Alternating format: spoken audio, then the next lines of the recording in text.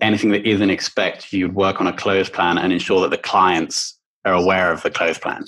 We do try. We encourage our sellers to be quite transparent. So if they put something into expect, the questioning is then around, like, are you sticking to that date that's listed in Salesforce? Is the client aware of that date or their timelines? Have they gone through their procedures in terms of budget sign off?